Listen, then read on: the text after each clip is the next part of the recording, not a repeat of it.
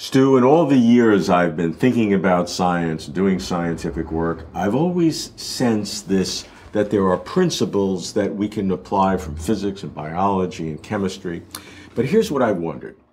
Are these things that the way things work, are they things that we impose on the world, or are they fundamental ways that the world works at all different levels of the hierarchy of science? So I suspect that there really are general principles that apply across levels. But let me begin with a disclaimer. Steven Weinberg famously hopes for a final theory. Mm-hmm. And that final theory will entail by integration everything that happens in the universe.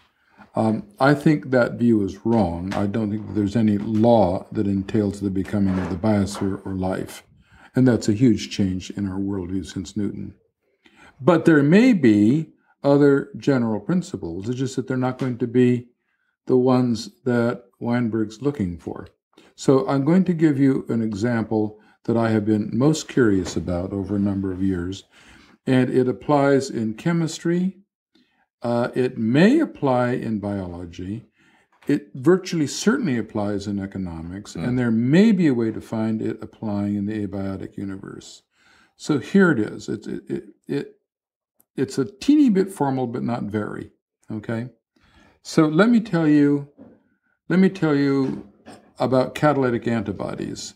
You can make antibodies, and everybody knows what antibodies are, and you can make them so that you have a pot full of identical antibodies. They're called monoclonal antibodies. And it's known that you can search among antibodies and find an antibody that'll catalyze a reaction. I won't tell you how, but it's really neat. Okay, I'm not going to make a two-dimensional coordinate system with my fingers in the air. On this axis, put the diversity of antibody molecules you're thinking about. 1, 10, 100, 1,000, so logarithmic. 10 million, blah, blah, blah, blah, blah. On this axis, put down the number of organic molecules you're going to put into a pot. Okay? So I've got candidate catalysts, and I've got a bunch of molecules that can undergo reaction. So let me be concrete for a second. Let's suppose that we're thinking about molecules that can undergo two substrate, two product reactions. So A and B get together and they make C and D. Mm-hmm. And let's just suppose, for ease of discussion, that every pair of molecules can undergo at least one two substrate, two product reaction. Well, let's say you've got N molecules in the pot. How many pairs of molecules do you have? Well, that's easy. It's N squared. Mm-hmm. Okay? Then the number of reactions is N squared. Okay. Now, I'm going to make one assumption. Let's suppose that the probability that a given monoclonal antibody catalyzes a reaction is, say, 1 in a billion, 10 to the minus 9th. Okay? Now, suppose you put one monoclonal antibody in the pot with two randomly chosen organic molecules. The chance that it catalyzes the reaction is 1 in a billion, so nothing's going to happen. So we have this two-dimensional coordinate system. On this axis is the number of distinct kinds of monoclonal antibodies, namely identical antibodies. 1, 10, 100, 1,000, so that it's an exponential. And on this axis, the number of kinds of organic molecules. It's a theorem that there is a sort of hyperbolic curve in this space that separates what I'm going to call subcritical from supercritical. And let me give you an intuition for it. Suppose that the probability that an antibody molecule catalyzes a reaction is 1 in a billion. Take two organic molecules that can undergo one two substrate, two product reaction, put them in a pot with that one monoclonal antibody. Well, nothing's going to happen. Right. It's 10 to the minus 9th. So a subcritical system has the property that it either makes no or only a few new kinds of molecules. But if you're above this curved line, there are so many reactions being catalyzed by so many molecules that you make new molecules, but they undergo new reactions that can be catalyzed by the same molecules. So you make still more new molecules. So the whole thing just explodes forever. It's like a nuclear bomb. It's critical mass. It may be what's going on in space chemistry, or the biosphere, where in space chemistry people have found that carbonaceous meteorites like the Murchison meteorite have have at least 14,000 organic molecules, which is not what people think space chemistry is like. And they're one reaction step away from 100 million. I mean, what's going on out there? So you have supercriticality. How does it apply to different hierarchies? How does it apply? You've explained outputs, chemistry, biology. So let me tell you, in economics, where I know what I'm talking about. And the economists have ignored me for 25 years. And I would like to hit them on the head, gently but firmly. Okay, so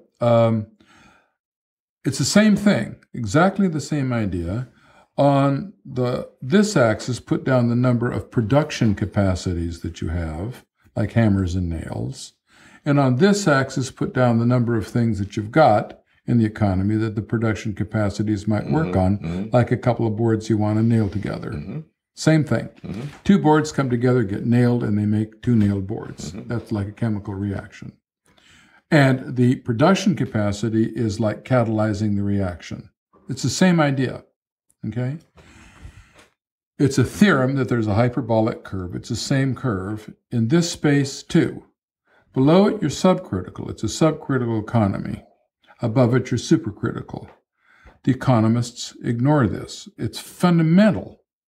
So let's point to a supercritical economy. The U.S. economy and the global economy are making an increasing diversity of goods and services. In fact, we've grown from 1,000 goods and services 50,000 years ago to billions now, and economics has no theory of it. I think it's because we are now supercritical. But let me tell you a subcritical economy. I lived in Alberta at the University of Calgary for 5 years. They make four things: beef, timber, oil, and wheat. They don't make anything else except the occasional hamburger. Okay, so they're not supercritical, yet they have everything that the Washington Consensus says that they need to grow. They have a superb infrastructure, highly educated people, stable money, a good banking system, and a lot of money in the provincial coffers from the oil. They're not making new goods and services. Why not? Well, they're not supercritical, that's why. Why does this matter in the economy? I believe, so this is my belief, it's not a proof yet. There's evidence that it's really true. Ricardo Hausmann has shown this at Harvard in the Kennedy School, that the richer the economy is in terms of goods, services, and production functions, the more it grows and the richer it is. We have failed to augment growth throughout the third world for 70 or 60 years with the IMF and the World Bank. They don't have these ideas, but we failed. Okay, so the ideas, either the ideas don't work or they're not trying. Okay, so let's look. You've now given me a data point in immunology and how the immune systems works with molecules, the catalytic systems. You've given me an analogy in economics. Now, that principle of supercriticality is working in both. Does it work in any other area? My suspicion is that the explosion and diversity of species is the same thing. So in the biosphere, it's the same thing. I think it's the same thing. So you have in three areas. You have in chemistry, in biochemistry, in the biosphere itself, in species, and in economics. So what is the implications for that in terms of general systems theory? Is this something, now you've been the pioneer of these ideas.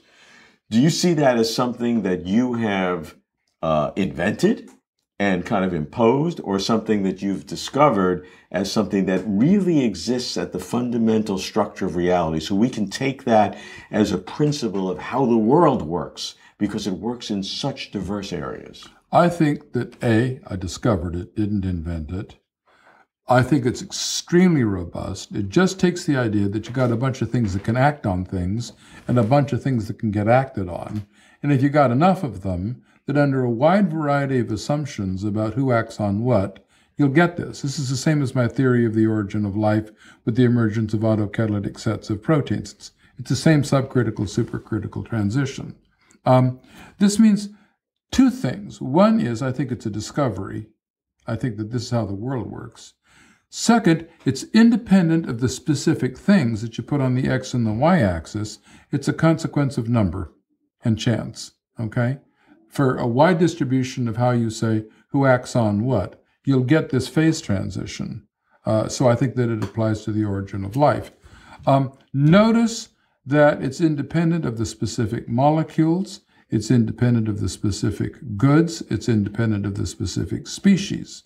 It's made up of things that can operate on things to make new things, and things that can get operated upon to make new things, like new niches and so on, or new molecules. So it's very general, and therefore it's independent of our specific physics. If you were to change the constants of nature and could still make complex molecules that could react, you get the same thing.